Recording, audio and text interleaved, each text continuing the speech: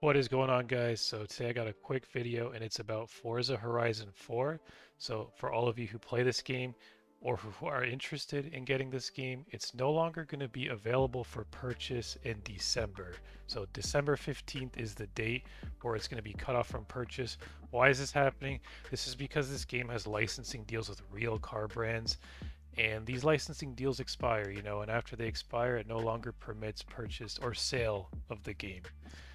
That doesn't mean, though, that the game won't be playable online. As you can see, I'll link these articles in the description, but you see offline and online modes will be playable. It says the game developer Playground is trying to make the best of an unfortunate situation.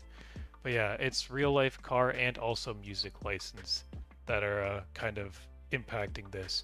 But if you think about it as well, this is made by Microsoft, and Microsoft also released Forza Horizon 5, which is very similar to this game. It came out in 2021. This one came out in 2018. So, like, licensing wise, why would they renew the licenses if they already have like another pretty much same game that's out? So I get it from their point of view. I kind of wish that they made the game with like some, fake car brands, kind of like Grand Theft Auto does it, where it's like Bugatti is like, oh, I forget already, but like the Bugatti Veyron is like the something. Yeah, I'm blanking anyways, but they're very close. They like switch a letter in the name, you know what I mean? That way you don't have to renew license deals and you can just keep the game for purchase forever. And it actually still is $79.99 on Steam, which is crazy, but it does make sense, I guess, in a way that they're keeping it online available after you can't purchase it. So it kind of gives them some leeway with selling it full price, because if they were shutting down the servers, them selling it full price is kind of crazy. But one more thing I want to show you before I end the video is that the last season was also played. Yeah, here it is. So August 2022 or August 2024 was the last festival playlist in Forza Horizon 4. So you no longer will see those challenges that happen every week where like a season will change, where it'll be summer and then there'll be a set of challenges that you have to do by the end of the week.